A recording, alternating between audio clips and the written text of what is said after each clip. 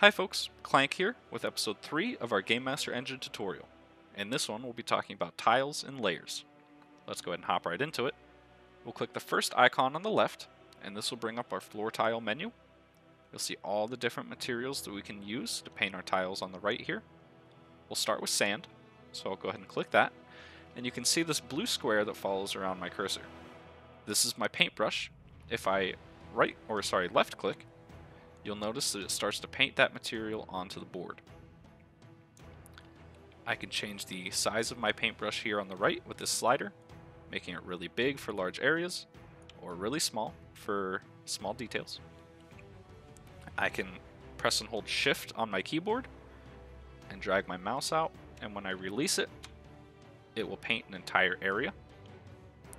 The second icon here brings up our eyedropper tool.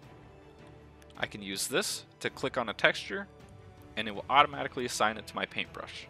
Say I wanted to use this green, I can go to the eyedropper tool, click the grass, and now I can just go ahead and start painting that back on here. Awesome. Our third icon is our eraser tool. What this does is it completely removes tiles from the map. You could then use the fourth icon to re-add the tiles back in. It'll give you this grayed out version, and it'll give you a paintbrush, and you can just brush those tiles right back in. Great. The last thing I wanted to show you today is our layer tool at the top.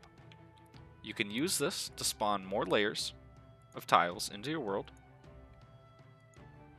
These tiles spawn, I think it's 10 feet from each other. And then you can use these as multiple floors on a building, or say you want to a river or something. You can erase some tiles in between here and make multiple floors and things like that. So that does it for this tutorial. Thank you everybody, and I'll see you in the next one.